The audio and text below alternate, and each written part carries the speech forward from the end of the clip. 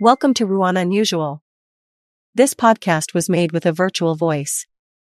Today, I take you a few steps from the Saint Maclou church and more precisely in Malpalu Street. But where does the name of this street come from?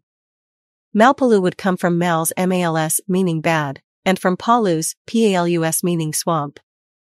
This evokes the marshy area on which the neighborhood to which this street belongs was built. But do you know where the name of the neighborhood that hosts Malpalu Street comes from? I am obviously talking about the Saint Maclou district. Well, the Breton wool master workers who worked near this street named the area after their patron saint. Guess which one? No, not Saint Maclou but Saint Malo, which has become Saint Maclou in Normandy.